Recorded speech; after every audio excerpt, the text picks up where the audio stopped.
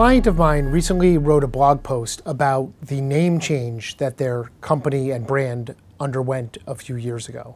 And this was a really fascinating perspective to see from the inside as to why their first brand name, which was a very descriptive and not very creative name, was not effective in connecting with consumers, and how they ended up with a much stronger, better name.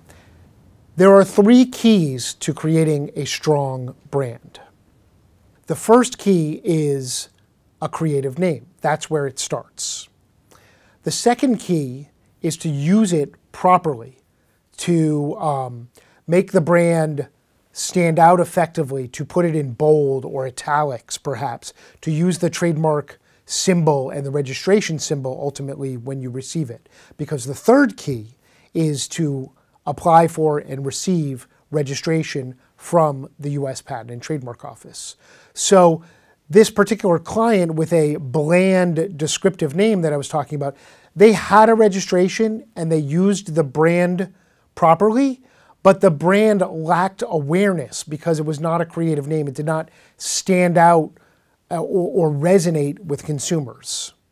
Similarly, if you were to have a creative name and use it properly but not be registered, you would have a difficult time enforcing your trademark rights because you don't have a trademark registration. When a brand is creative and is registered, but it's not used prominently or properly, it's not going to stand out. It's not going to resonate with consumers also.